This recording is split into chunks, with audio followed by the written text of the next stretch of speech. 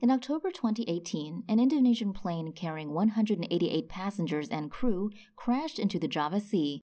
There were no survivors. Last Sunday, an Ethiopian plane crashed minutes after takeoff, killing all on board. Both of these flights were on a Boeing 737 MAX 8 jet. According to Al Jazeera, the US Federal Aviation Administration is demanding Boeing make improvements to anti-stalling software and the aircraft's maneuvering system. The FAA has given Boeing until the end of April to finalize the improvements.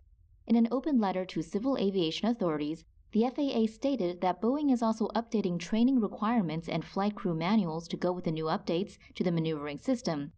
These updates include changes to the Airplane Flight Manual, Flight Crew Operations Manual, and Airplane Maintenance Manual. According to CNN, some airlines are temporarily suspending 737 MAX 8s from flying following last Sunday's crash. These include airlines from China, Singapore, Indonesia, Mexican airline Aeromexico, Argentine airline Aerolíneas Argentinas, Cayman Airways, and Comair Airways. American Airlines, Southwest Airlines, among other airways, have announced they will not suspend the aircraft.